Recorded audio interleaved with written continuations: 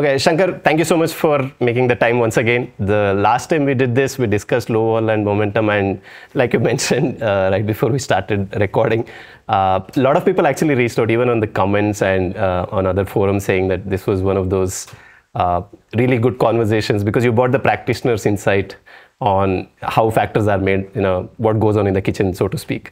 So last time we spoke about low volatility and momentum.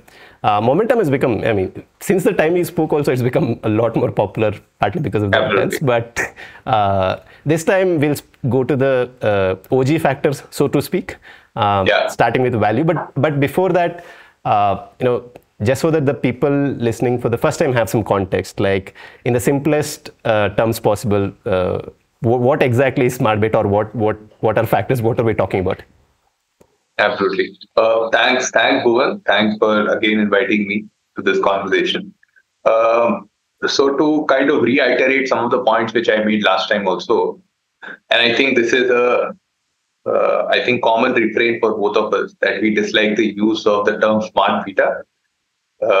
And at the cost of repeating myself, I will say, if something is smart beta, then that by corollary means something has to be dumb beta. Right? And I don't think there is anything dumb, absolutely, in investing in beta, which is investing in the market. Right? So I would like to kind of always use the term factor investing because it is trying to capture it is trying to explain maybe some additional source of risk, and it's a reward for taking on that source of risk. Or it is, trying to capture some behavioral anomaly. And because that behavioral anomaly can either has not yet been uncovered, or even if it has been uncovered, there are institutional limitations to kind of arbitraging them away or diluting them away. There's a return associated with it for the people who are able to take exposure to that anomaly.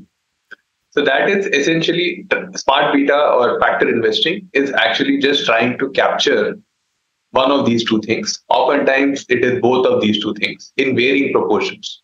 And as an investor or as a researcher even, inordinate amount of time is spent in trying to understand what is the underlying cause for why anomaly exists or a premium exists.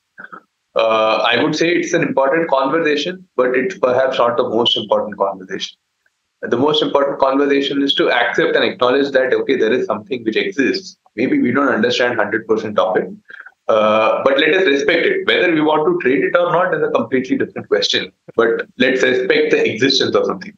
So I think the whole question of factor investing or smart beta investing falls under that broad definition. Got it. I think last time we spoke, I forget, maybe it was about year and a half ago. So you're saying since then there's been no consensus on what drives factor returns in the factor investing world? I'm shocked. Yeah. I think there wasn't any consensus for maybe the last 10, 15 years before that also, since we, because see, for a long period of time, this is my understanding, I could be wrong here, but for a long period of time, at least in the academic world or the brainy part of the world, something could be considered a factor only if there was a risk-based explanation for it. Right. Meaning that it was a reward for taking a certain kind of risk. Right. But that essentially meant that you were ignoring reams and reams of evidence with respect to momentum investing, for example, with respect to what we want to discuss today on quality investing or low volatility investing, which we spoke about last time. After a point in time, it stops being funny, right? You can ignore data only until a point. Right. And after that, you've got to, as a practitioner, of course, it's increasingly people have started embracing the idea that, there can be something which one person even within their all-knowing ability of, understanding and making perfect sense of what the market is all about, will still not be able to comprehend certain nuances. And the practitioner world has got to that understanding. I don't know why practitioners have a aversion to accepting. It could be a bit of both. It could be behavioral. It could be risk. Yeah, I think practitioners have gotten around. Sorry, the academics. I'm sorry. Yeah, academicians. Yes. Got it. Because academicians won't be academicians if they just reported a finding, right? So you have to try and explain why that finding exists. So there's I like think the real point life is tweeting, so the interesting things always get the engagement, so to speak. Yeah, and in very funny. I was reading some LinkedIn post or Twitter tweet somewhere where someone was crediting Daniel Kahneman's work, saying this is all hogwash, and I don't consider this person to be a scientist or whatever. Right?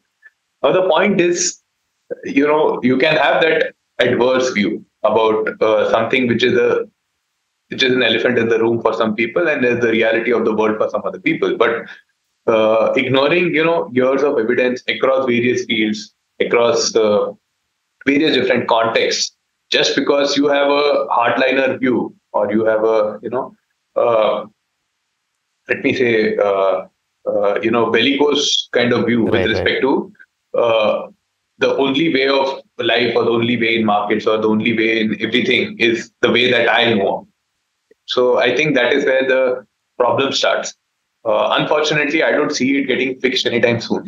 But I think people have learned to coexist and move on, and take the good and ignore the bad. It's interesting that you mentioned the Kahneman thing, because this is like a outgrowth of this entire debate about replication crisis in both finance, social sciences, so to speak.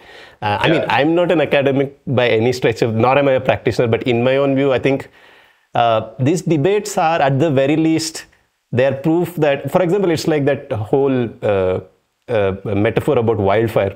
So they burn away the underbrush so that it becomes less risky. So this debates in a way clear about all the nonsense, so that people actually get to focusing on something which is substantial. It makes it it makes life more productive rather than bickering about pointless things, like you mentioned. So I mean, that was thank you for setting the context. Today we are going to start off with the OG factor, value investing. It's probably the most used term in 95% of Twitter bios. Even if you just check out 18 to 20 Twitter accounts, everybody seems to value invest. I don't know what am I missing in life. So what when we say value investing, what are we talking about, and how is it different from, how is value as a factor different from value investing, which most people talk about? And also it's associated with, of course, Mr. Warren Buffett and Benjamin Graham, so to speak. So what are we talking about? Let's start with, can you help us set the contrast between those two terms? Sure. So value investing for a factor investor is trying to understand, which are the companies which are undervalued with respect to some intrinsic number. Got it. And hence going or allocating to those companies or those assets which give you that sense of undervaluation with respect to that intrinsic number. And if you extend it to some further extent, also going short or selling those companies or assets which may be overvalued with respect to that some intrinsic measure, right? Now, I'll just use examples for clarity. It doesn't mean this is the only way one can define it. But if you were to use something like price to earnings, your intrinsic value is earnings, right? Earnings is something which the company has actually derived. Price is something which is a derivative of what market participants believe that earnings should be worth over a period of time, right? That's how the price to earnings multiple is figured out. Now, if you, in the simplest, most direct way of kind of, evaluating or creating this value factor as a factor investor, you would try and identify companies which rank the best or rank the highest in terms of price with respect to earnings, meaning they are the cheapest companies with respect to how much they are earning. And as a corollary, you will end up selling those companies which have the highest or the most expensive price or valuation or market capitalization compared to how much earnings they make. Now, this is the factor investing view of what value investing is all about. The more discretionary, let me use that term, or more traditional usage of the term value investing is not drastically different. It is also trying to buy something which has an intrinsic valuation which is higher or relatively attractive compared to what it is currently trading for. If you think that company A is going to be worth $100 million, whereas it is trading for $80 million. If your hypothesis is correct over whatever time frame, you end up making that $20 million because you invested when it was 80 and it re-rated or corrected to 100, right? The primary difference comes in what do you mean by the intrinsic value of a company or an intrinsic number that you want to look at. For a factor investor, it's simple. It's mostly backward-looking data. Seldom do factor investors use forward data, right? Because forward data, for the lack of a better word, is unreliable. If I have the best forward estimates, the best forward estimates are, I don't know if we spoke about it the last time, but analyst estimates, people consider analyst estimates to be a good barometer. Right. Maybe in some sense they are, but on average, 70% of your estimates are inaccurate. Right. Now, you often hear headlines saying 70% of the companies beat analyst estimates. Does it not mean that those 70% analysts are wrong? I would think so, right? So, and I don't begrudge them that wrong, whatever they're doing. Because, they serve a purpose in the world, which is to, get a reality grip over what is actually happening in the company by doing channel checks, etc. Right. And they have the volumes to be able to do that. And hence they set context to things. And when companies actually end up surprising, they only realize that they were not able to capture 100% of the growth or whatever, right? Now, taking that as gospel and taking those estimates as gospel, not just for one quarter, but forward for the next 10 to 50 to 100 to whatever number of years, and then projecting them back to a current number is not very easy. Right. These are market phenomena, but go on. So the thing is then that a value investor or the more traditionally oriented value investor has a lot of variability. The first variability is what is your forecasted cash flows or forecasted earnings numbers going to look like. You not only do you have to estimate it for the next quarter, you have to estimate it way long out into the future, right? The second is you also have to discount that back to your current rate. Now, someone who became a value investor in 2021 or 2020 would have thought that long-term rates are never going to go up above 0%. Yeah, it was shocking how confident we were that this is the state of the world. Yeah, in hindsight, it seems so silly, right? But there were, serious commentators talking about, lower for longer. Lower for longer, exactly. Yeah.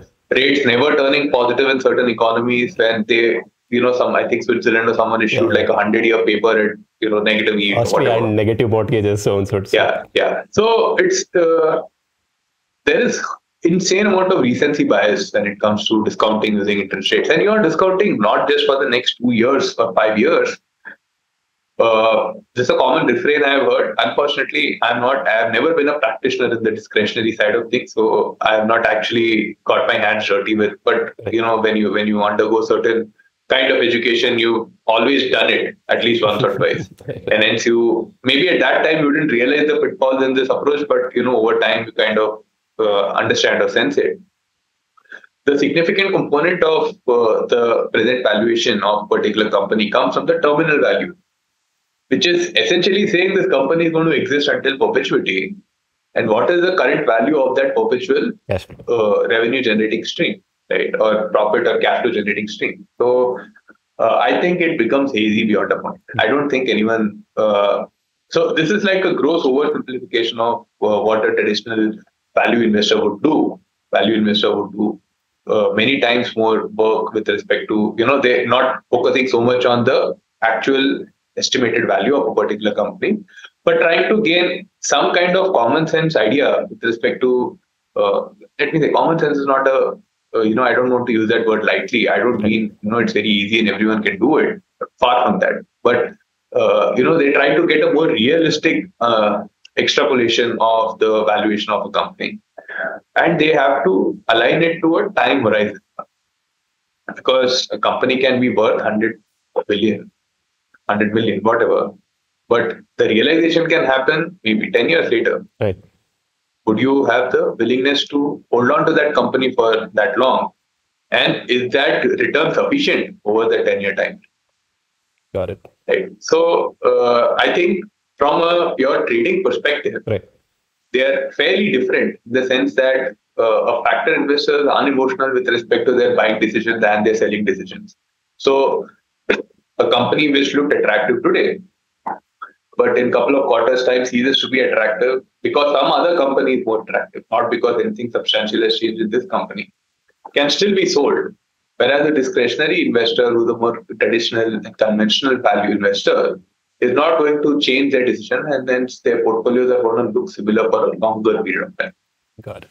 I don't know if this metaphor is accurate. It kind of seems like, because in the market you're actually grappling in the dark because you have no idea what happens. So there are two ways people are grappling with the exact same thing, and they might end up in the same place a lot of times. There tends to be common overlap with the stocks in both, let's say, a factor approach to value versus discretionary approach. And also, I don't know, at some level becomes one of those meaningless distinctions the more you tend to drag down. But alluding to the earlier point you made about why a factor works, it could be behavioral or risk-based. What's your best guess as to why value works? Because it's also one of the factors. I don't want to say factor. It's also one of style that has the longest discussions, or rather longest evidence, so to speak, thanks to intelligent investors, so on and so forth. What's your best guess about why it works? I think the first reason is the easiest to explain, which is, if something is truly worth more than what you paid for, then over a period of time, the collective wisdom converges to what the true worth of that company should be. And if you do it over a portfolio rather than in a single company, then any company-specific risk kind of goes out. So, of course, there would be these risks of bankruptcies happening all the time. But some of that get diversified away by companies which actually re-rate to the true potential. And hence, you kind of benefit because of a change in the multiple of that particular company, right? This is the risk-based explanation for why this works is that, there is a clear risk that you will end up with a basket of companies which tend to be capital intensive. That's one easy way to kind of increase so let's say you're looking at price to book. Right. Capital intensive industries by definition have a larger base. So the B is very large as compared to the P. And hence by definition, they tend to be, lesser or more attractively valued. But large capital intensive industries are also very clunky in the event of a downturn. When you need to be really nimble, there's not really much that you can do with a very well established entrenched company, right? So they tend to bear the brunt of that the most. So the risk is that you will face steeper drawdowns. The risk of obsolescence is very high. So you may be heavily invested in a technology which needs a lot of physical equipment getting procured, etc. Suddenly there is a new technology and the old economy kind of goes away overnight. What do?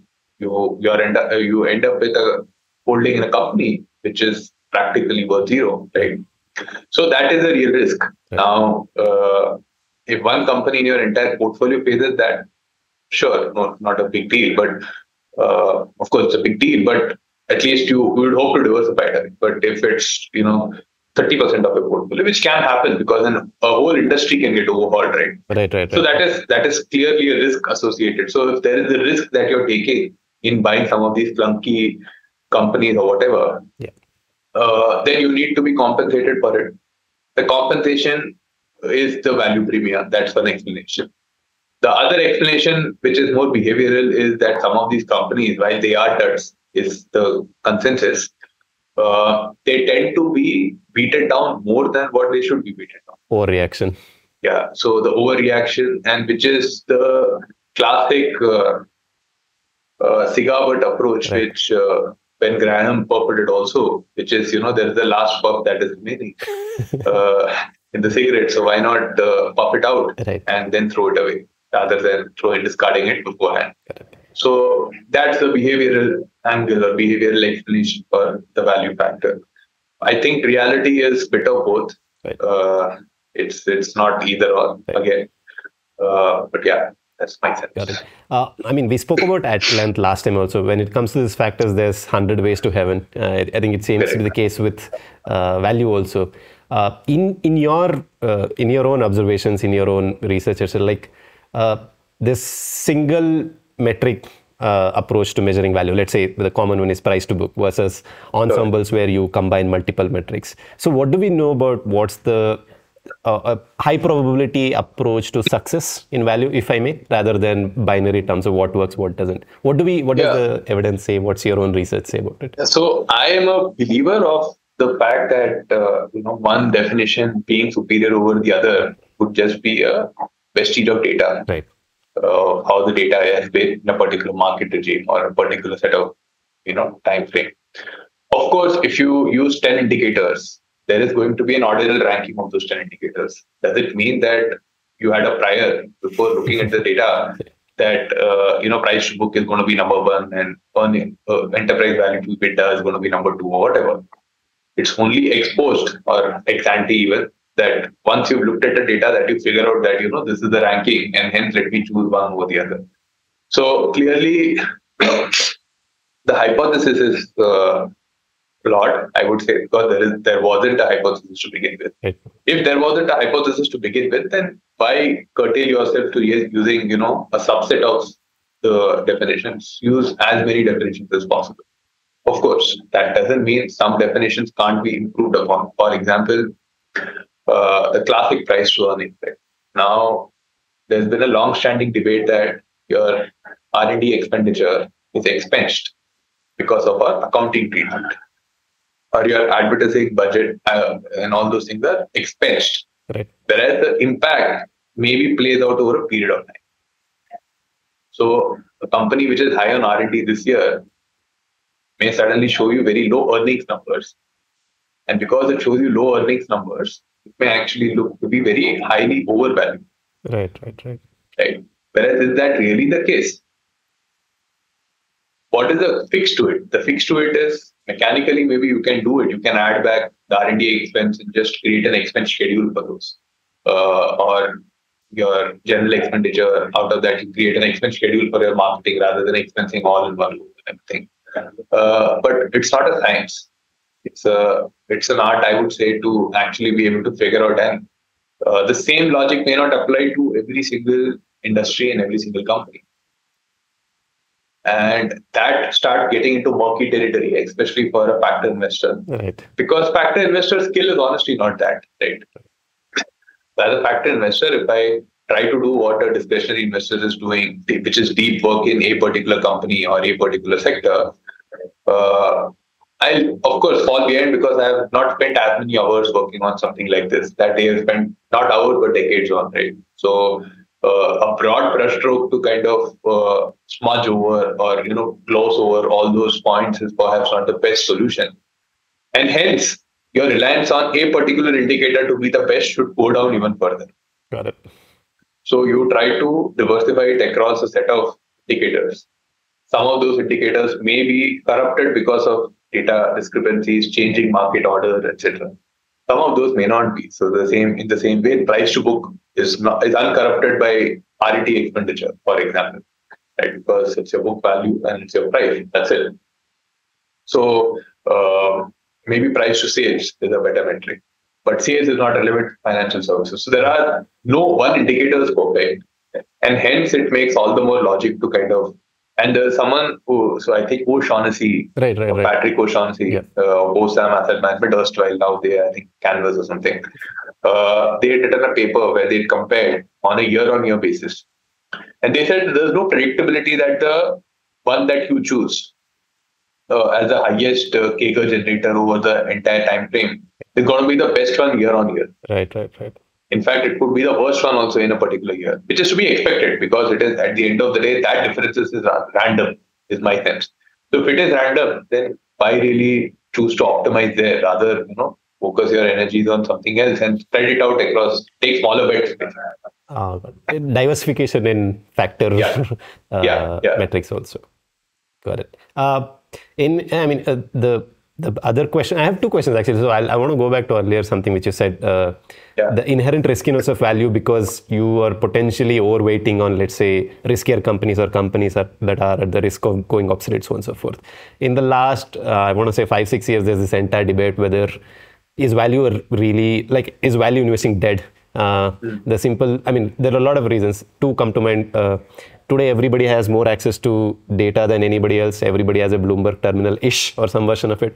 So which means if everybody is working on the same set of companies trying to quote-unquote search for value, does value really exist? And the second thing which you also alluded to in terms of the accounting treatment, there's this entire debate about intangibles. A lot of today's new age companies will never seem value-ish on any metrics because they don't really have those old school large balance sheet in terms of tangibles. So what's your sense of whether, I mean, it's really a speculative question more than anything else, like is value investing dead? At least if you were an investor in the last 2 years, you would say it is not dead. If anything, it is thriving. Right. But if you were an investor for the last 12 years, you would say, okay, nothing. Right? This is meh, because the amount of hurt it has cost an investor for the 10 years before the last 2 years. Right. The last 2 years don't come close to compensating that. Right. So, but this is nothing new for value. In fact, value, even in the US, where you have data going back to 1923 or something, maybe even longer, but at least the one that I saw goes back to 1923. There have been at least 3 other cycles of 10 plus years of value underperforming, which I don't recall the exact dates when it happened, but it kind of coincides with general intuition that, your world is evolving. Right. As your world evolves, there will be certain set of companies or certain industries or certain sectors which on the whole become laggards. And the strategy, systematically selects some of those and hence continues to do badly. But it also does come back up.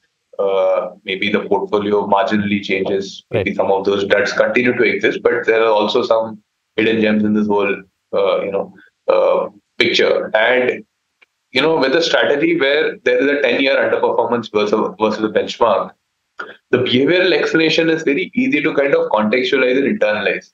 That if for 10 years something is underperforming, like 90% of the investors have already left you, right? 90 and grossly exaggerating and saying 10% will be left. I don't think even 1% will be left, right?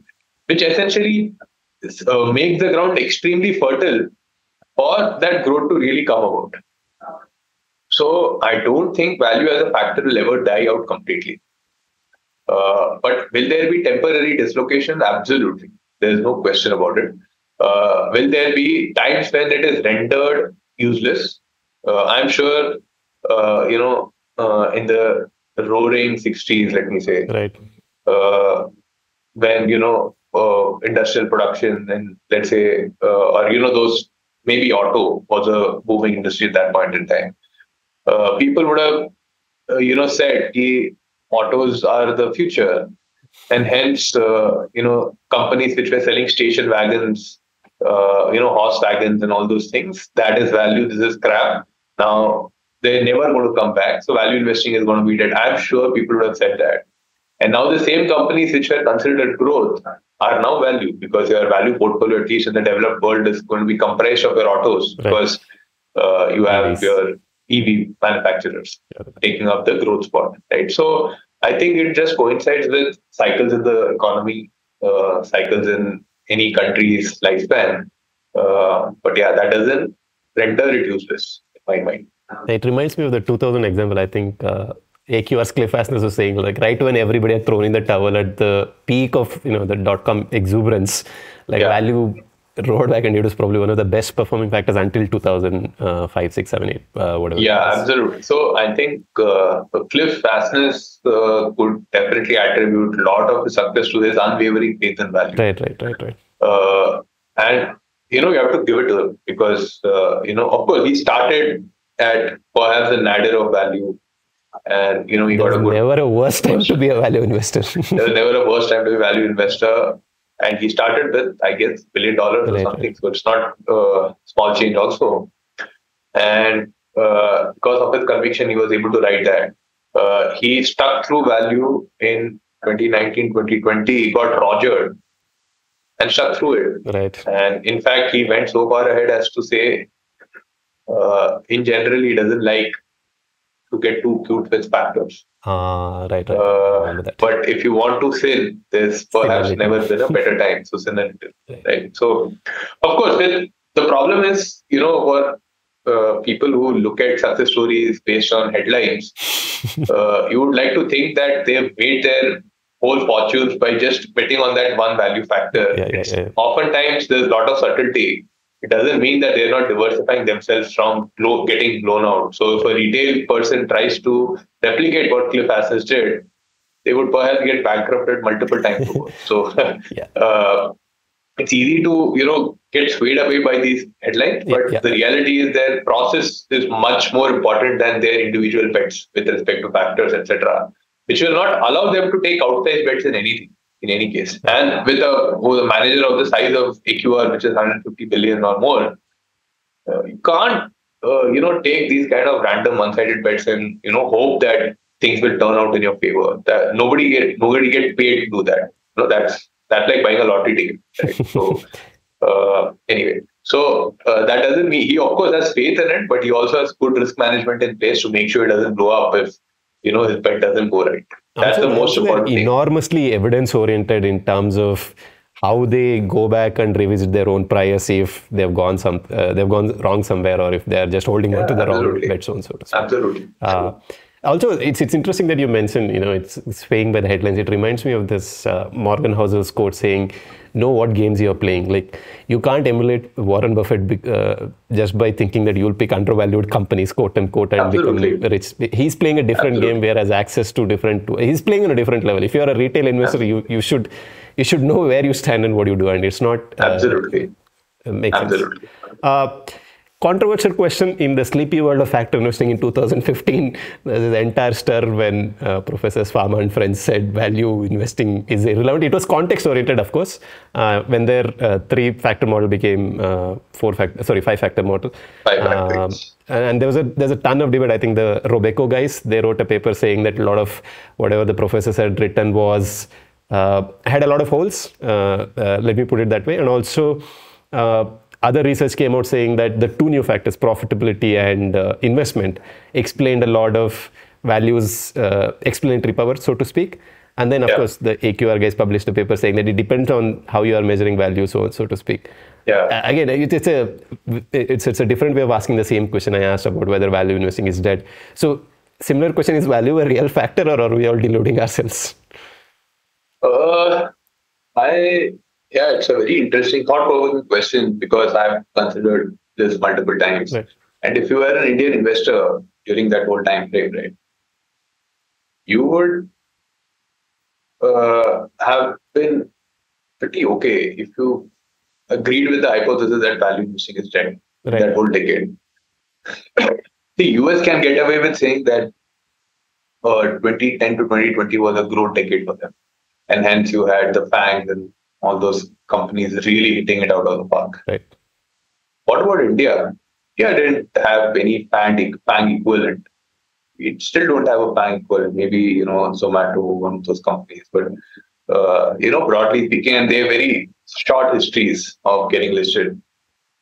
So why did value as a strategy not work in India? It was, by the way, not a great decade for Indian investors in any which way.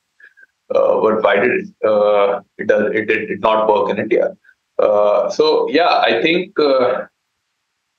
saying that a strategy or a factor, of course, when if someone of the caliber of Eugene Farmer says something, he doesn't say it lightly, and you've got to take it seriously. But of course, it is contextual, and maybe what he is referring to is the fact that there are maybe different ways to. Maybe it's a different manifestation when you kind of, invest in a company which is more aggressive versus more conservative. So the whole investment factor, I think that subsumes value is what they were trying to say. Maybe that's one way to measure it, is what I could think. And there is also some research, I think, Beth Gray and the people at Alpha Architect, I think they put out saying you can revive it if you start measuring it in the small cap space. Right. And Cliff and his team put out the paper on the devil in HML details, Right, exactly. which basically says, instead of using lagged values for your price as well as for your earnings, use more timely values. Suddenly you start seeing that it can be revived and it starts becoming a different factor, etc., etc. So I think it comes to that practitioner nuance as to how they want to use it. You don't want to leave money lying on the table because, of course, there is a segment of the market which is I either bought onto it or completely ignored it. Either way you look at it. So I would say that it is. I don't know now. Is it a risk-based factor? Is it a behavioral factor? Is it a mix of both? Maybe it is a mix of both. Is it a real factor or not? I think it is a real factor. Maybe there are better ways to measure it. Maybe some of that significance, statistic, explanatory power goes down if you include it in a broader setting as compared to if you were to specify where you want to play out value. And once you kind of tighten your screws around where is it that you really want to be playing it, I think it revives itself and it kind of continues to make sense because see, it's for an investor. Personally, I think that this is the easiest thing to convince yourself of, right? That something is, let's say you're trading a multi-factor portfolio and everything else is kind of checked out. There's no good reason to say there are two companies, one is high momentum, high profitability, both of them are, but one is available for cheaper than the other. Would you deliberately buy the more expensive one? You would, right? You would buy the cheaper one, right? So it's easy to kind of also explain intuitively to oneself as to why one would want to do it. And I think in the entire gamut of factor-based investing, value and to some extent some smattering size are the two factors which lend themselves easily to be explained intuitively. Also, with in addition to behavioral and risk-based explanations, as compared to the other factors where there is it's more difficult to wrap your head around it. So I don't want to go against collective human intuition also over a long period of time. So I just want to pick up on one thing you alluded to. So it all boils down to how you measure it, or rather in the sense that measurements really matter when it comes to factors when you're talking. Naturally, that leads to the question, is this entire thing a mirage of data, like data hacking? Is this all... no such thing as factors? This is the common argument that a lot of factor detractors, so to speak, pick up on. Yeah, I think it is definitely a serious problem.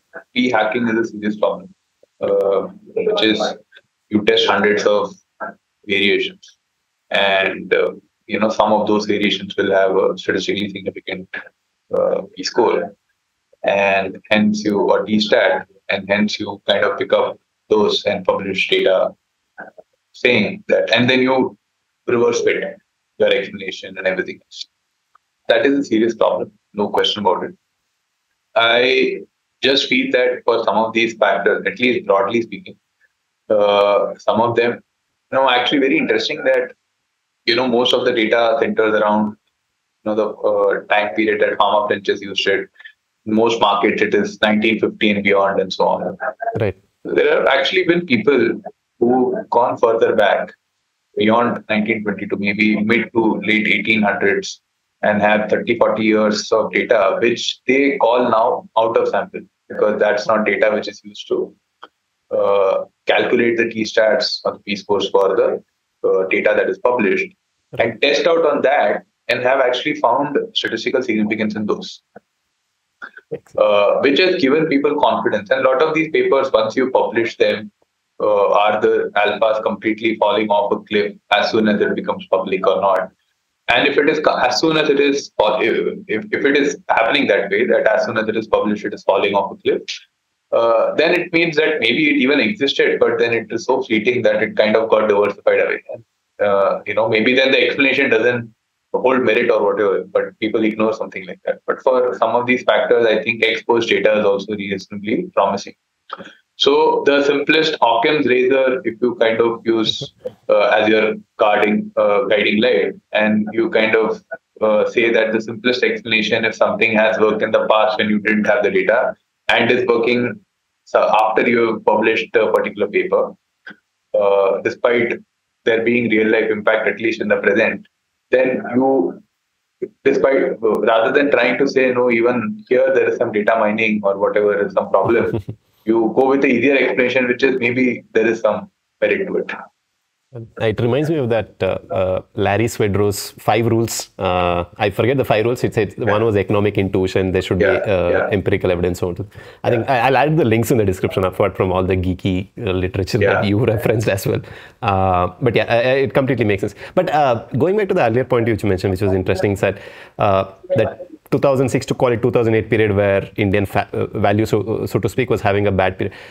In general, what do we know about how value works well in the Indian context? Because of 2 important distinctions. One, of course, US is not India at the broader level. If you go check the top 10 or 15 holdings of S&P 500, it's all new age companies. And like you mentioned, Indian indices are dominated by old economy stocks. Sure. What do we know about values? Does it work in India? What does the evidence say? Have you looked at it?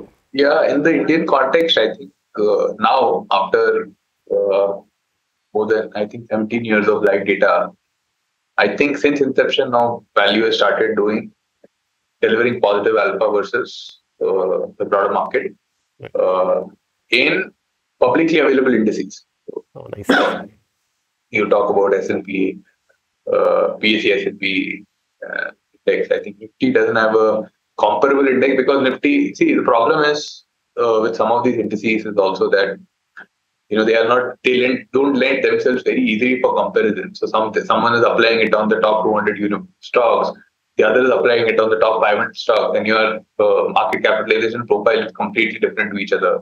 Right. You can't really compare the 2 strategies and say one is better than the other or whatever. But at least for the S&P one, which applies it on a large mid space, right? Even there, the value factor has now since inception. Since the inception of that index, I think 2005 or so, right. It now delivers or has demonstrated a positive alpha.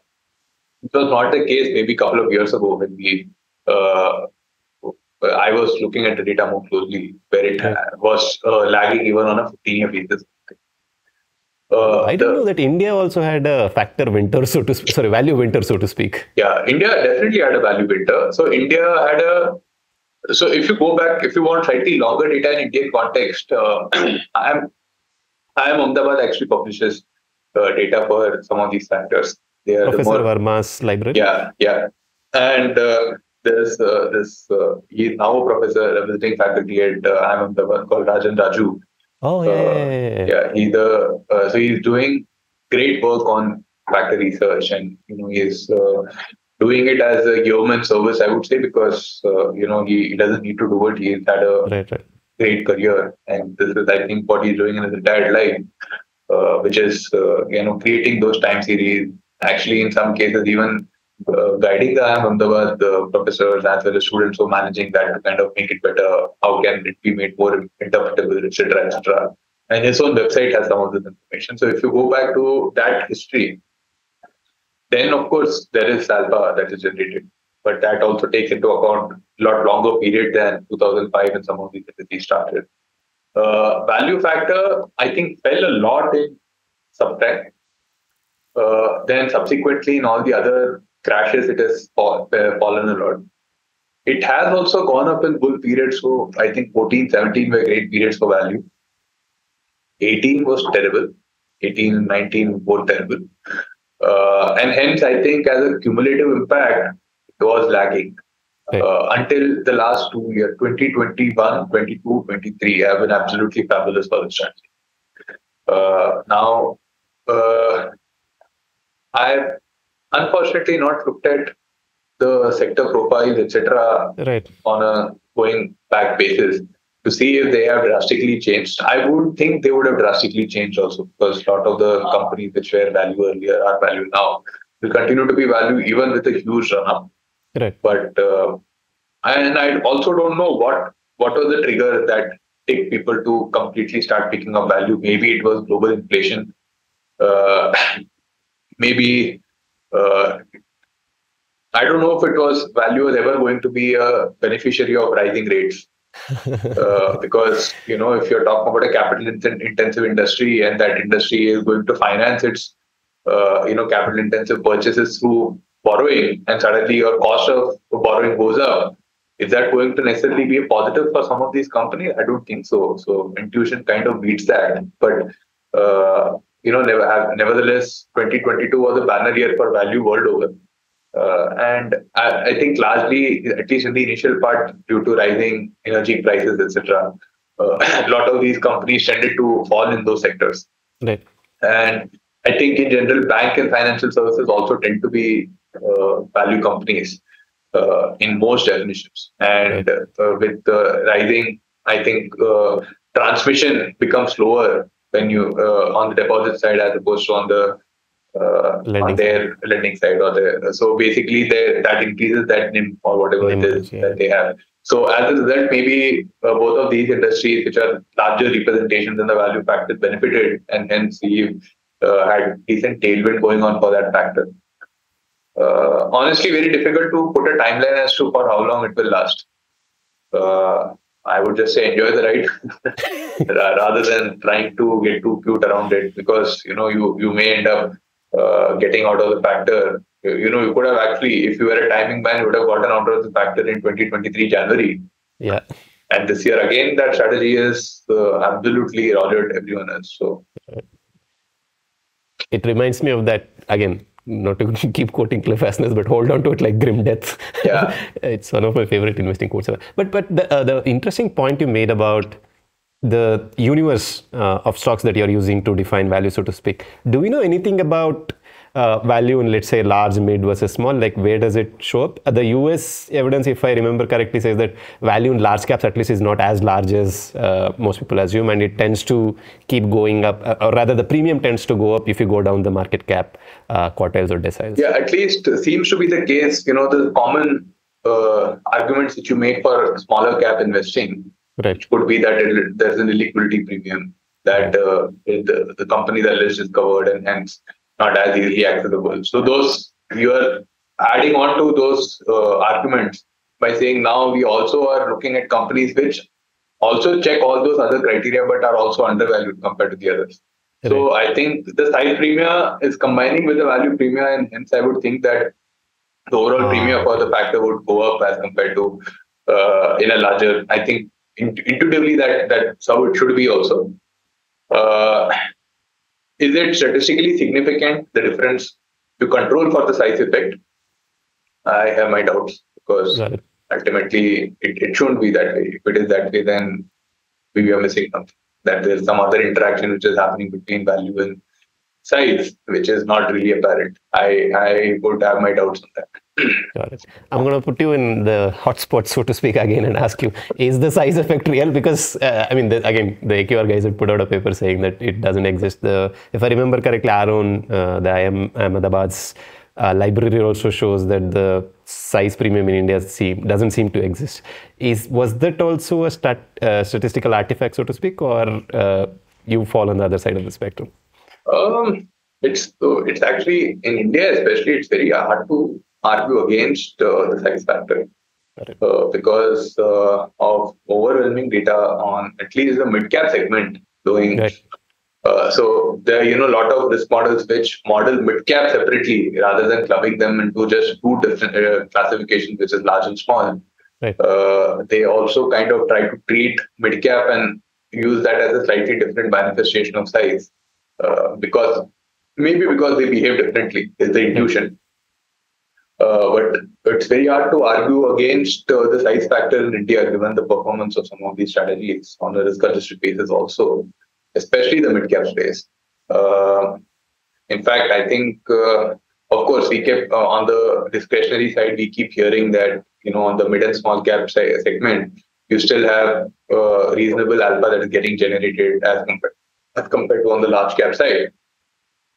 And that is very heartening to hear, because on one hand, the mid-cap segment itself has at least demonstrated sizable outperformance versus the large cap. I don't know for how long it is going to last, but at least it's for now it is showing that on a risk-adjusted basis.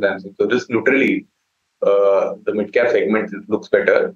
And if there is some stock selection on that space which is doing even better, Right. which if you argue that, that some of that at least can be captured through factors, Right. then it lends itself to a very conducive and fertile hunting ground for factor investors also. That on one hand, you already have mid-cap space being reasonably more fertile. And on the other hand, there is some alpha generation which is being demonstrated. So maybe factors will harness some of that. And hence your overall alpha maybe looks better as compared to the large cap. It's so I am not fully on the camp of size factor not existing, at least in India. Right. Now, whether it is an artifact of data, I don't know, because in the grander scheme of things, the 15 years or 20 years of data which we have is nothing. Right. So to statistically say that size factor is gone, maybe we need 50 years of data. Going back to the same argument about whether value premium is diminished. Exactly. Give it time. Exactly. Got it. Makes sense. I think one of the arguments with size was, if I'm remembering my reading correctly, people said that when because most of these factor tests are on that Ken French data library, and there apparently there were some adjustment issues in terms of survivorship bias, etc., which is why when you control for that, at least the size premium seemed to vanish. And I mean, at least the people who claim that the premium doesn't exist, at least in the US context, are so far looking well, considering that from the early 2000s, at least it's gone nowhere. Yeah, but I mean, like you said, it's just one observation, one roll of the dice to give it more. Got it. Now to the more nebulous factor, quality, because even I'll be honest, if somebody comes and asks me to explain, I have a tough time explaining what quality is, because the definitions range across the spectrum. Just like everybody is a value investor, everybody is a quality at reasonable price investor. Correct. So if in the simplest term possible, how would you define quality? And So definition, I would like to set some context for where this quality factor came from. Right. Which I read from, not read from, but I think one of the guys who do the best job in explaining the quality factor, I felt, where you are. Got it. So what they did, or what they said is, you have this Gordon growth model, right? You scale it for book value so that all the companies are comparable.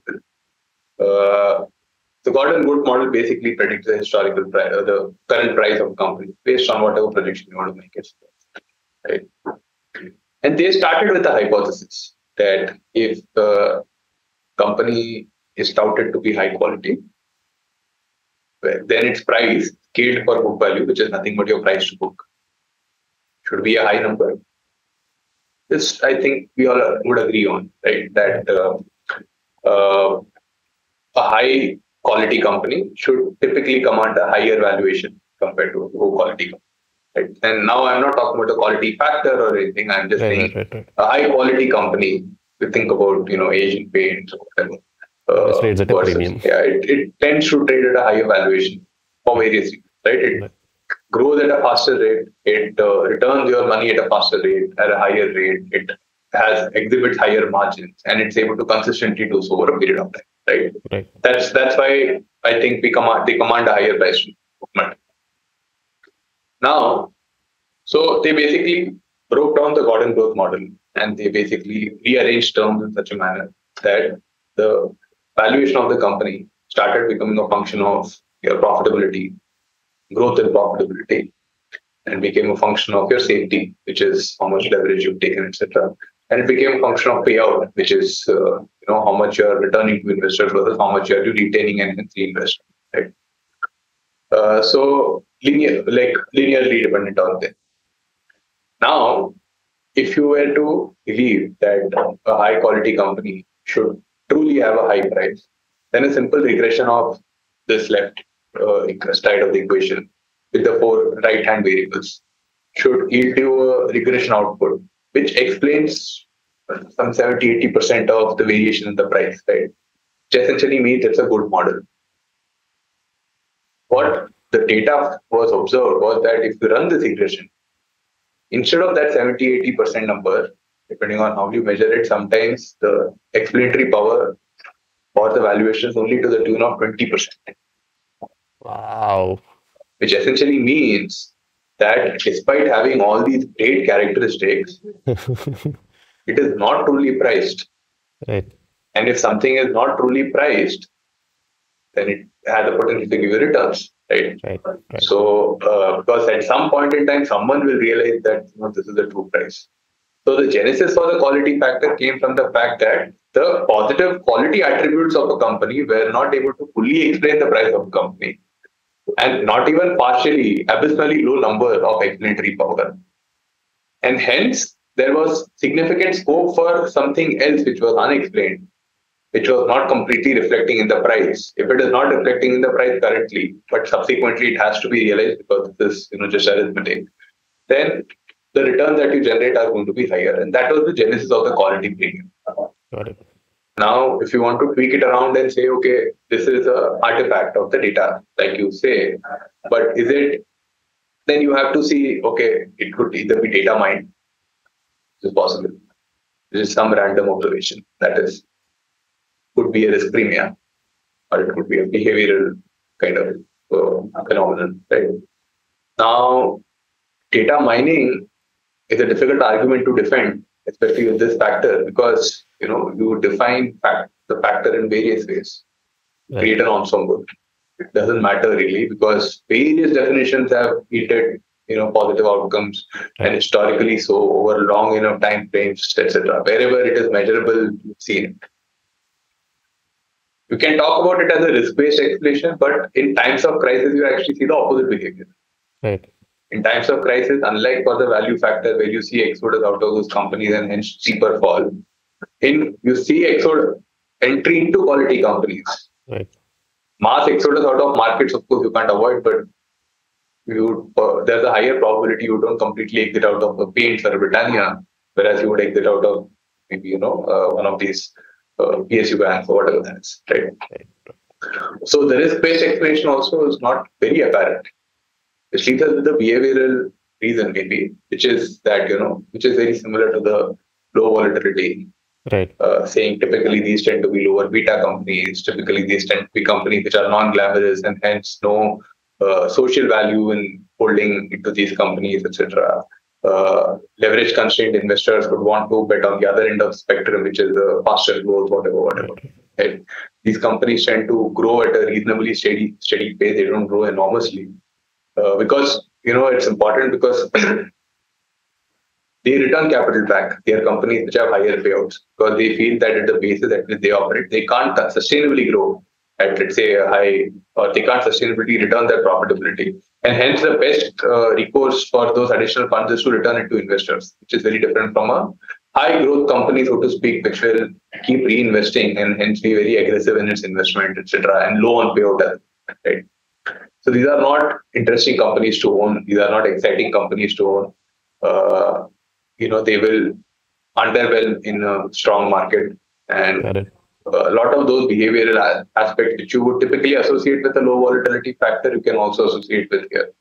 And hence, there's a lot of similarity in performance also. In fact, the way AQR measures it, they have this sub-factor within this quality minus junk, where there is one sub-feature which is called betting against beta. Right. Betting against beta factor is nothing but low volatility. Yeah. Lower volatility, lower beta, lower S-vol. Right. So, from that perspective, I think quality factor and low volatility factor are similar in terms of their explanation. Of course, there are subtle differences in how they behave. In certain market conditions, low volatility factors, at least historically, been shown to not be so great, or at least macroeconomic conditions where it has shown to not be so great, whereas quality as a factor has shown to be greater or better, etc. So I don't want to get into the exact reasons for why, because honestly speaking, I also don't know what the exact reasons are why. Because see, there is a lot of I don't know if we discussed this last time, but there was this paper called Fire and Ice, which is a paper by Man Group, which was, and this was written back in 2021 or 2020 or something around that time, where they basically said, in high inflationary periods, which are the factors which will do well. And there you could see contrasting behavior between low volatility and quality. Right. But the problem is even high inflationary periods, even in a market like the US, which has data for 100 years, there are only very few periods.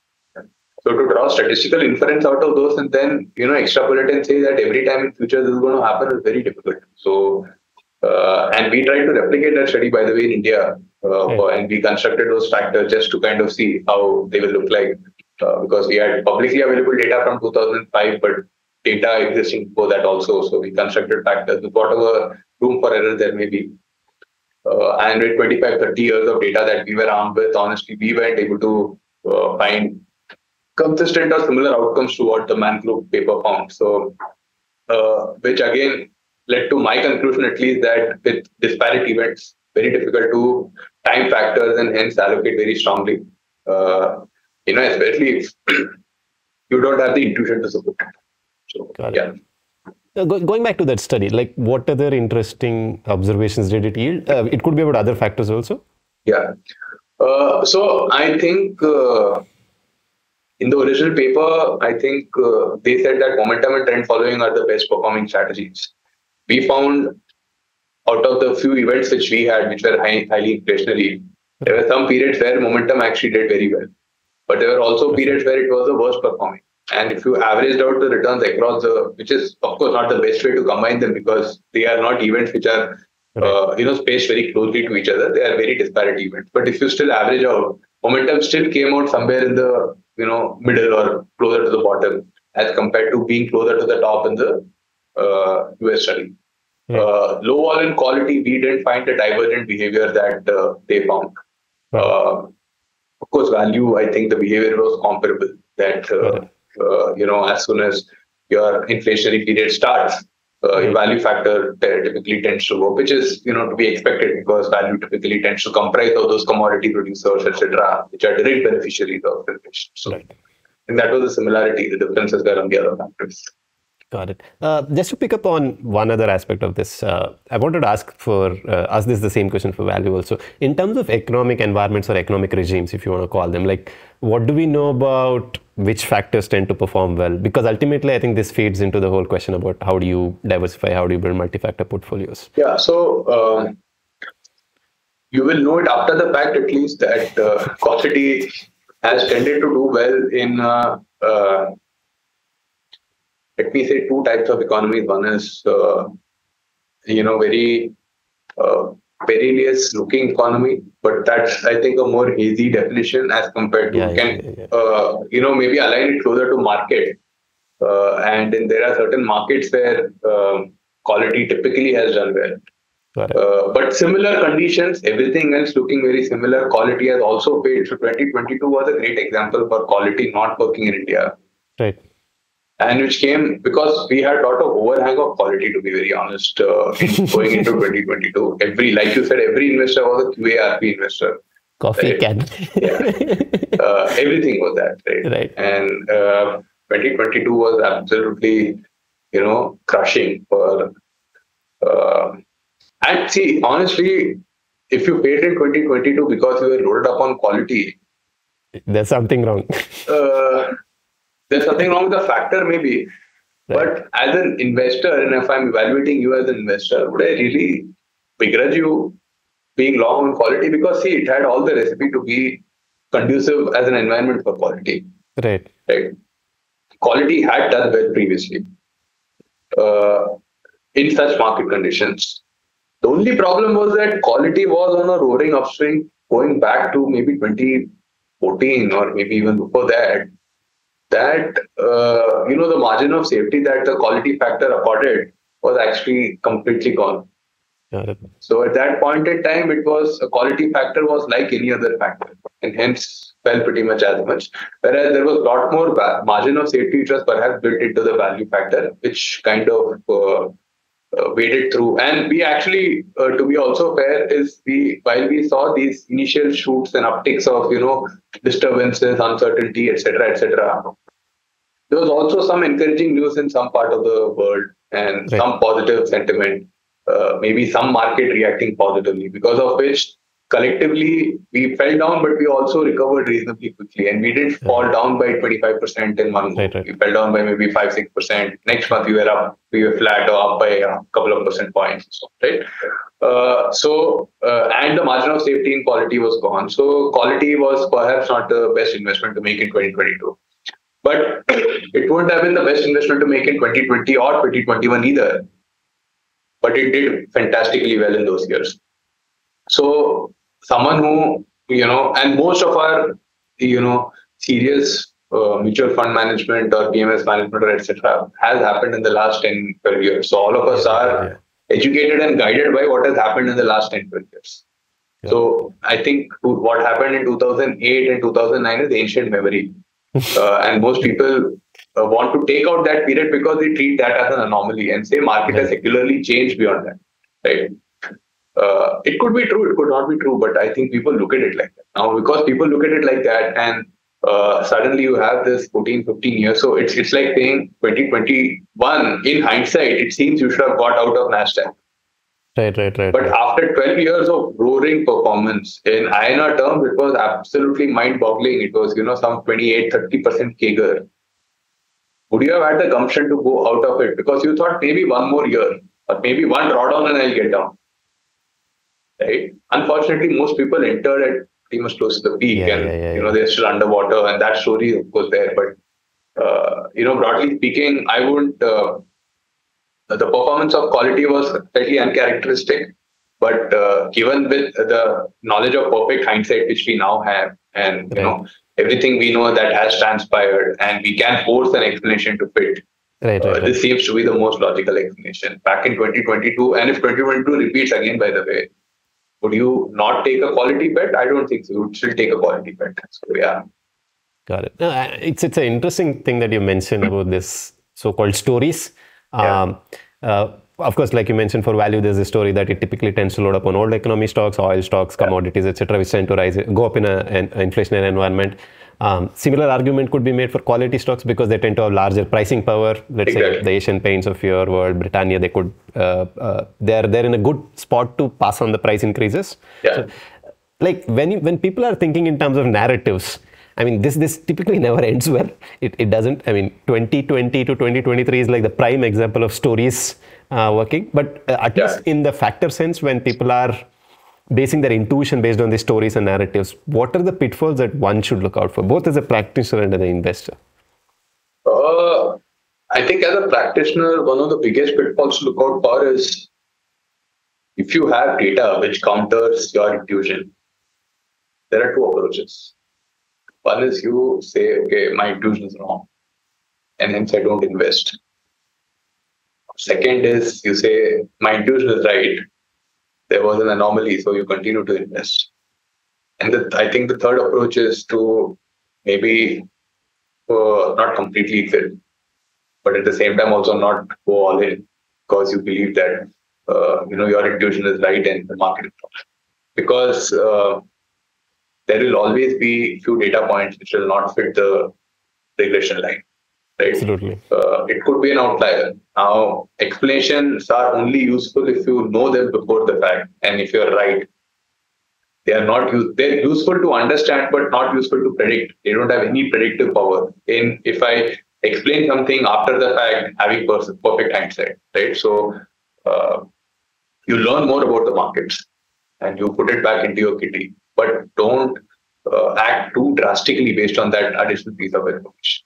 That's I think the number one thing to kind of think of, both from a practitioner point of view and honestly, I would say that practitioners and investors who are let me say retailish are not all that different. Right. Maybe a practitioner never goes all in on a single stock idea, but for a broader theme, practitioners can go all in, which is just a superimpose or an extrapolated version of what a retail investor is doing. So I don't think there's a whole lot of difference there. A lot of people would have changed tracks, would have given 2022. So it's a time for you to course correct, or let me not say course correct, but it's a time for you to kind of reevaluate if your original hypothesis is still true. can you make modifications? And if you're making modifications, does that change your original hypothesis? And is that change warranted? You can, reevaluate all of this. But if you go from being growth investor to a value investor just because value had a banner year in 2022, I think that's some people will do it, some people won't. I think the right approach, the prudent approach is to again side your bets. That's actually priceless wisdom. In terms of going back to the controversial questions, what do we know about whether quality? Because there's this argument about quality being essentially profitability and maybe the investment factor put together in some loose sense. And also going back to the definition, like you initially alluded to, also it's not really very easy to tease out what exactly quality is. It also, in some sense, lies in the eyes of the beholder, if I may use that term. In terms of its given the evidence we have both in India and in the US, like, is this a real factor? So some people may say profitability is quality. Right. And if you believe in profitability or at some level believing in quality, quality is a terminology. Some people, so it's like profitability is not called profitability. I think it's robust minus streak or something. Yeah. That's how Palmer Finch uses it, right? AQR made it popular, the acronym QMJ, which is quality minus junk. And AQR has a great way with words. Right? So their papers have the most catchy titles. Right. Their factors are, betting against beta and things like that. So they're very good at that. But you have to remember that they are also practitioners and they are also in the business of attracting eyeballs. Yep. Right. So they want all those definitions to be catchy, and quality is a catchy term. But robust minus weak, not so much. And so on. So, and gross profit over asset, some people use that. GPOA, like who cares about gross profit over asset? It's just profitability. But the point is, if someone says GPOA, I think there's one paper I'm forgetting which uses GPOA. And so various definitions of quality at some level, they all tend to work, but or they tend to work at some cycles, etc. Some people use accruals to a great extent, just to say how much of your earnings are actually cash earnings versus how much of them are accrued. And the larger the accruals, the more risky a company tends to be, and so on. Right. So the problem with quality is not so much that is it a factor at all. The problem is what is the correct definition for quality. Yeah, I mean, because, like I said, I still can't wrap my head around it. I know it sounds very embarrassing, but I can't. Yeah, even if it is like, profitability, growth and profitability, safety payout. Profitability can be measured 10 different ways. Growth and profitability can be again measured in 10 different ways and so on. So basically, just for that one factor, which is called quality, you may end up using 50 indicators. And if you use 50 indicators, you don't know which one indicator actually contributed to your performance, right? So practitioners don't worry about it so much. Practitioners use 50 indicators and move on in life. But as a more theoretically oriented person, you would want to glean more insights from individual definitions. So you never see, at least I have never seen, never say never, but I think mostly to the best of my recollection, I have never seen any academic paper using an ensemble of definitions to It's typically one or nothing. Yeah. And in fact, I was having a conversation with an academician who was trying to convince me that ROE is old world and gross profit over assets is the most cutting edge definition of quality, profitability. He may be right, I don't know, but will I allocate my entire portfolio based on that definition? Absolutely not. So that's the way. For practitioners, I think it's not that difficult. And for practitioners, actually, the marketing angle of this whole thing is, if you can't ever go wrong with the quality factor, right? So you can be absolutely worried with the performance. But you can say, look, this is the company I bought. You want me to sell this company and buy, some no-name company which had crazy returns. And investors are not going to flee you. Because investors will give you time because they think, no, this process is right. These companies are absolutely great because they're the most marketed and most popular, etc., etc. So quality is a factor which is very investor friendly. That's a great label. Like I said, I think you hit it on the nail when you said nobody will get fired for buying quality because what else will you do? I think with quality, I think we've pretty much covered all the ground that I wanted to ask, including whether it's a real quality or not. In terms of just picking up on an earlier point you made about when you guys studied the Indian data, you mentioned the returns were similar to low volatility. So in the sense that is there nothing in terms of the difference between those factors, at least in the Indian context? There could be periodic dislocations. Right. Few years where one strategy did significantly. 2018 comes to mind, Right. where I think low volatility was slightly, noticeably better. There could be another year where quality was noticeably better, but when you take a couple of steps back and look at the data, I don't see huge discrepancies. Got it. And since we last spoke, has anything changed your own understanding about factors? I mean, this is one area which is fertile for academics. It's just tons and tons of new research keeps coming up and just getting barraged by it. Yeah. Has anything drastically changed your own understanding? Also, have you tweaked your, let's say, the way? So we have, very interesting that you asked, we have made some changes in the sense that, you can have I've always had a view that, if you're an active investor, which is to say you have non-passive allocations. Now, there's an argument which says anything which is not market cap weighted on the entire universe is active. But I don't take that extreme of view, but I say, okay, if you are active in the terms of what factors you take exposure to, how much exposure do you take to those factors, etc., you're active in that view. You should also be very mindful of the residual exposures you have to some of the other factors, which you may not have a negative view on, but not necessarily a positive view on also. Classic case in point is something like a quality factor.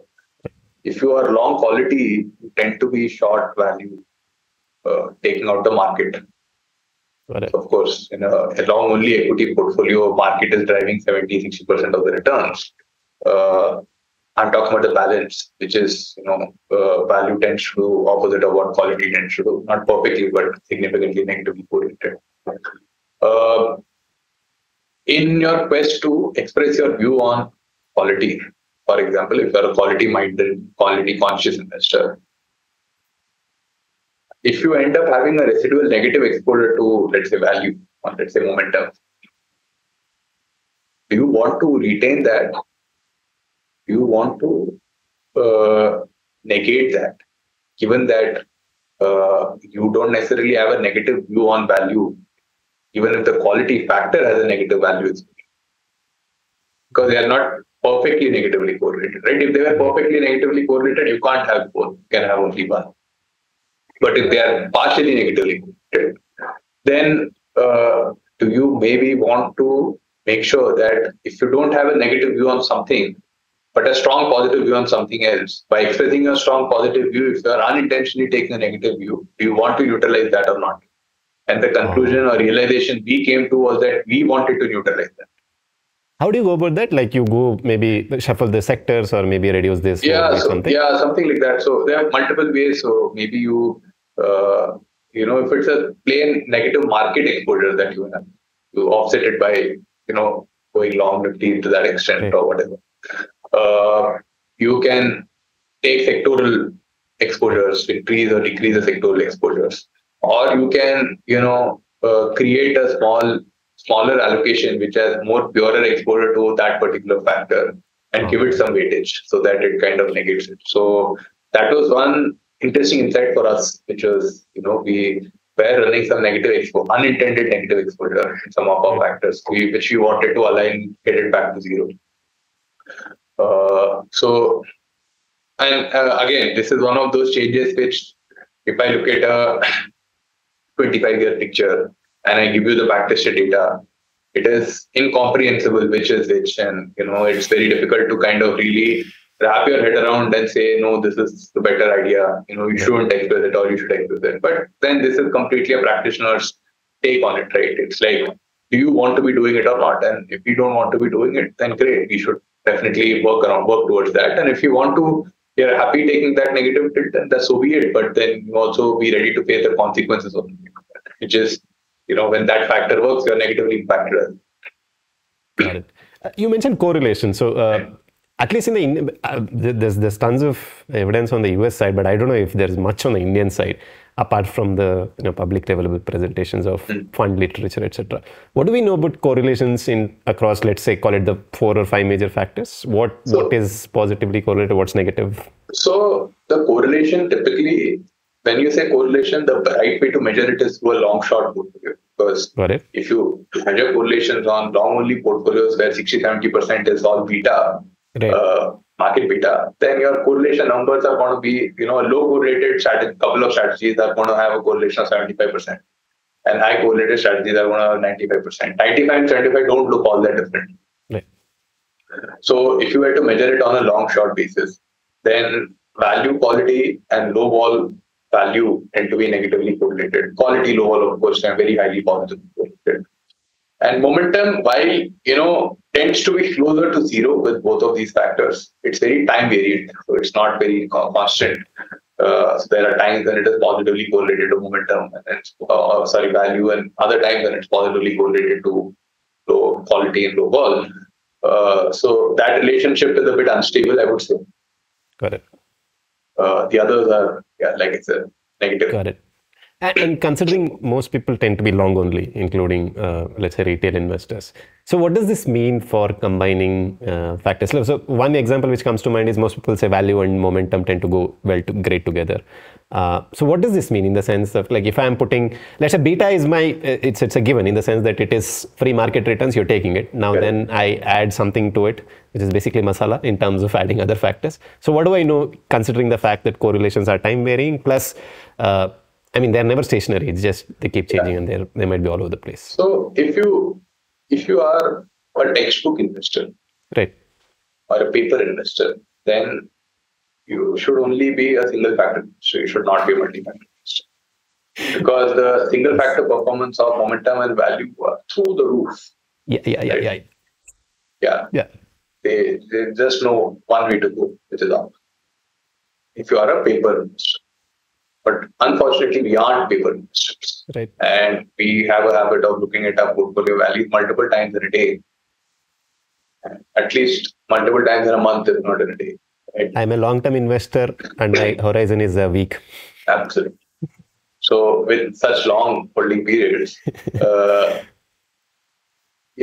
the other end of the spectrum, which is you diversify because you don't know in that particular holding period. So the problem is not that you'll get better returns, but that you will be forced to stick to the strategy for a longer period of time because you are not significantly disillusioned by underperformance. That is the whole logic. Got it. Simple equal weight combination of factors will obviously underperform the best performing single factor. That's a no-brainer, right? There's no question about it. And we have enough evidence to show momentum is phenomenal, value is phenomenal. But if you have a 10-year period of underperformance, will you even be invested for more than 2 years, 3 years? No, you won't. And then you will never find it. No time is going to be the right time to come back to this time. Because if you came back in the 5th year and you still saw another 5 years of underperformance, you're scarred for life. You're never going to touch value. Not even in a multi-factor. Stock market is, that's when the stock market is a scam. That's when it comes out. But anyway, sorry, continue. Yeah, so basically, you're scarred for life to an extent where you're never going to allocate to value, even in a multi-factor portfolio. So it is time varying, it is extremely part dependent, depending on when you enter, when you exit, etc., etc. For most of us who don't do it full time, and even for a lot of us who do it full time, it makes a lot of intuitive sense to have strategic allocations to factors and not be too cute with timing, which factor to invest in at what point in time. And that's the whole appeal of multi-factor investing, which is these correlations are time varying. Performance is not consistent across various macro conditions. 8 times out of 10 doesn't mean that 80% of the time you're going to be. It means 80% of the time you may be right, but that 20% can happen tomorrow, right? And you lose significant capital as a result of that. So for people who don't do it full time and whose passion is not to see really which is the factor that is going to be best at a particular point in time, right. The path of least resistance and least friction tends to be a multi-factor approach. So maybe let's say market beta, which is typically like a passive index fund plus an equal weighted combination of, let's say, the 4 or 5 major. Is that a reasonable approach for somebody who's naive? Absolutely, yeah. Got it. And since we last spoke, I think the world has become a scary place, if I may. Everything seems to have changed. At least, I'll start with the interest rates question. And of course, there's a bunch of literature around this one, impact of interest rates on factors. So have you looked at what interest rates do to factors, in the sense that what factor does well, what factor doesn't well? What's the impact of interest rates on factors? What do we know? It's like the inflation question on fire and ice, which I had mentioned. Right. Which is, we don't have, at least in the Indian context, enough history of rising rates. Got it. Very recent history of rising rates. And a lot of times your regimes are defined based on certain static levels of rates, etc., whereas they should be taken contextually. The rate of 5% in India in a flat or 0% interest rate environment in the US is very different from rate of 7% in India, where US is 7.5%. Right? So overlaying factors with macro is very tricky, because macro is seldom one thing. It is always a combination and confluence of various different things. And you can't control all your moving parts. And every time the narrative is different. Maybe it is never different, but because of our limited understanding, we always look at a particular instance from a lens and the second instance from a different lens. Got it. And as a result, it kind of gets muddled. Your analysis gets muddled because you're optimizing for your understanding. Right. Which then becomes a garbage in, garbage out problem if your understanding is not holistic. So people have attempted to do it. People have tried to, have. It's like saying I can run a single factor regression equation versus rates or factors, right? But if my error term is so high because I have left out so many different things which are, definitely going to contribute. I know that as a prior that they are going to contribute, but I still want to take the results of my regression equation very seriously, then I'm fooling myself more than more than trying to be smart about it and savvy. Yeah. Got it. One final question on valuations. So, what's the interplay of valuations versus factors? Like, for example, one rule of thumb, if I may, comes to mind. Your starting valuations typically affect your forward returns over, let's say, 7 or 10-year period. Correct. Even when you look at CAPE or even some dumb Nifty versus PE correlations, it's like a downward sloping time, this thing. Does the same logic apply to factors as well? I think in the long run it does. Long run it makes sense to buy cheap and hold it. But it's like, again, saying, are you going to be a factor investor based on today's valuation for the next 10 years? Or you will be able to realize that 10 returns. Got it. Which oftentimes is not the case. Got it. So an interesting valuation metric which we look at, especially for the value factor, I think Cliff Asmus and guys like you are. The value spread? They look at it value spreading. Yeah. Other people, then there are various ways to measure the value spread. People measure the difference in these scores of the portfolios. Some people measure the ratios. I think Corey Austin had an interesting debate with Cliff on what is the right approach. But what at least the consensus finding was that 2021 end, the value spread was at its 99th percentile, and it was perhaps higher than the .com level also. Which is, and surprisingly, 2021 was not the first time when it was higher. Actually, it was higher in 2019 also. Or very close to that. Right. Now it's a no-brainer to invest in value in 2019 if that is the case. And you should have invested. And you would have been wrong by 1.5 years. Right? And that is a problem. So it is definitely informative. And it is definitely something practitioners should consider while building up their portfolios. But it's not a very handy timing tool, I would say. Absolutely. Applies to the same retail logic also. When I last published the episode, my title was, "This is a masterclass on factor investing," and this has remained up to the building. Thank you so much for sharing your insane amount of wisdom and being patient in answering these questions. This was education for me. I'm absolutely privileged and grateful that you took out the time. Thank you so much. Thanks, Rohan. Thanks to your team. And really enjoyed the conversation questions.